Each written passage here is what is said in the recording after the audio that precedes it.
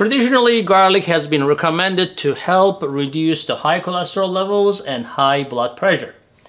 But how about blood sugar and diabetes control? Does it have any role? Hi, I'm Dr. Ahmet Ergin. I'm an endocrinologist who specializes in hormones and diabetes management. I practice in Florida but help people with diabetes all over the world via this YouTube channel. Before we dive into this serious stuff, let me tell you a few fun facts. Garlic was used, and it was called a Russian penicillin, given to soldiers in World War II as medicine. 90% of all the garlic that is produced in the United States come from California, and the rest of the world basically buys garlic from China. A new study has found that consuming garlic could actually reduce the blood sugar levels in people suffering from type 2 diabetes and offer health benefits in the treatment of this metabolic condition. So, garlic can provide a range of benefits for people in addition to their usual treatments that people get, like with insulin or diet or other medications. So, we know that the garlic contains more than 400 chemical components that are helpful. Many can help prevent and treat a diverse range of health problems. Those compounds in garlic help raise the insulin levels in the body and the blood by preventing the liver's inactivation of insulin. So as a result, more insulin becomes available in the body to help lower the blood sugars.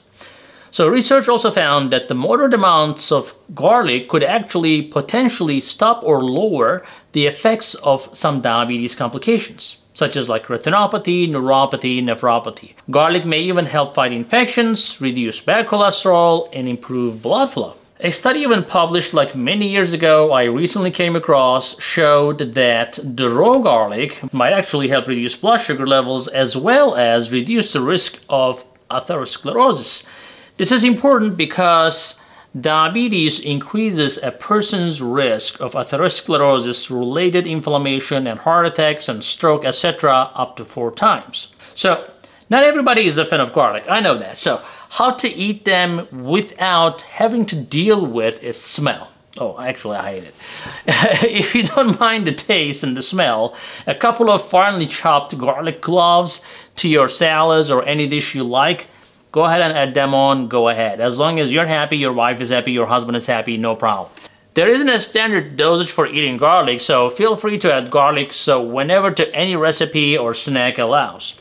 Now, if you prefer a less intense odor and taste, look for garlic greens, which are like young plants or garlic scapes that are curly shoots that appear as the plant matures.